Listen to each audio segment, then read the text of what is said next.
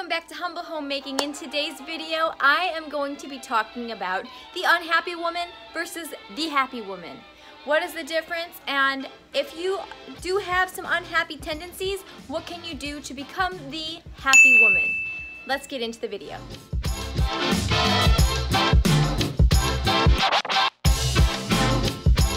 How to be a happy feminine woman. The happy woman radiates joy. She's a pleasure to be around for men and women. She has a sparkle in her eyes. She is optimistic. Should the happy woman get married, she will be an amazing mother and an amazing wife who is devoted to her family and extremely understanding. Now, the happy woman is not to be confused with some blissfully ignorant airhead who lets everybody walk all over her. No, she is not afraid to put her foot down and say no when she needs to. The happy woman looks to the brighter side of life, but she understands the way the real world works. The happy woman educates herself and tries to understand things from different perspectives. She understands that not all people share the same values as she does, but she is still happy. Now let's talk about the unhappy woman.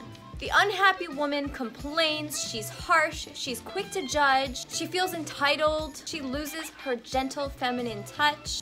The unhappy woman is not grateful and is always complaining about something, no matter how good she has it in her life, no matter how many good things she has to be grateful for, she still finds something to complain about. The unhappy woman is not patient with herself, and she certainly is not patient with others. The unhappy woman lacks accountability, and she blames others, typically men, for her feelings and problems. She lacks that good, wholesome, feminine inner beauty that the happy woman radiates. The unhappy woman confines herself to her own thoughts. She keeps herself stuck in an echo chamber of thought. She doesn't understand why people don't value the same things as she does, and because of this, she is very angry and very unhappy with the world. To radiate that genuine feminine happiness, you must learn to discipline your femininity. The definition of discipline is the activity, exercise, or a regimen that develops or improves a skill. In terms of femininity, this means that even the most feminine, classy women that you see on TV or in the tabloids or on social media need to exercise their femininity so that they may radiate that genuine happiness daily. As women, femininity is something that comes naturally to us and resides in us, but our external world can greatly impact what is natural to us and what is not natural to us. By this I mean that should we allow it, society can heavily influence the way we look at ourselves and treat our femininity. Here are 3 things that we can do to discipline our femininity so that we may radiate that genuine happiness. The first one is accountability and acceptance. We must learn to accept ourselves as the women we are. And this is not just in terms of the way we look, but it also has to do with what we are given in life and the mistakes we make in life. We should always try to improve our skills and create healthy habits, but we must accept that from time to time we will make mistakes. So don't just give up on cooking because you accidentally added too much salt to a meal or burnt something. Don't just give up on doing your hair altogether because you couldn't master the French braid. And do not just throw proper vocabulary and communication skills out the window because you slipped up, had an argument with your spouse or a family member, lost your composure, and dropped a few F-bombs. Don't throw the baby out with the bathwater, so to speak. Just accept your mistakes, learn from them, and move on from them. The second thing is to appreciate the little things. Now, this advice is so cliche, appreciating the little things in life. Really?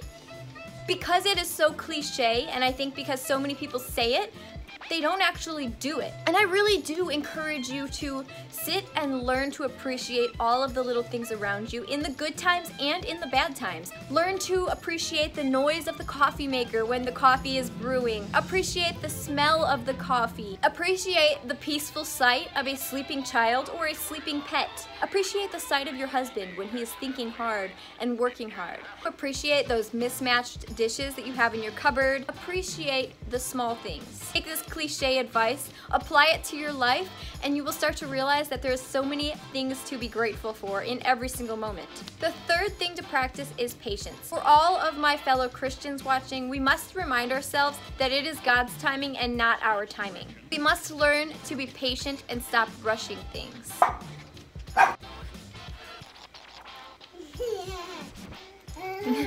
Patience while your dog starts barking when you're trying to record a video. Patience that the future will be brighter when you start to doubt yourself or the world and its wicked ways. Patience with all the people in your life and the world around you. Patience with the tasks you need to complete. Practice patience when your child is throwing a temper tantrum like I talked about in this video. Practice patience, this was probably the hardest one, but practice patience when you're in the grocery store waiting in line and the family in front of you wants to get something price checked and there's no manager around, so you have to sit there and wait a good 10 minutes and all of your stuff is already on the conveyor belt. That's happened.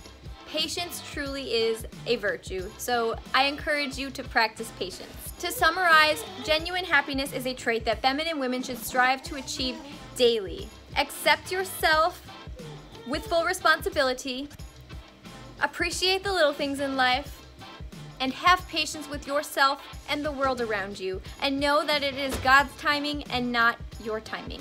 I hope you enjoyed this video. If you did, please hit that like button and leave me a comment, and don't forget to subscribe with the notification bell so that you don't miss my next video. Enjoy the rest of your day wherever you are in this wonderful world, and I will see you next time. Bye-bye!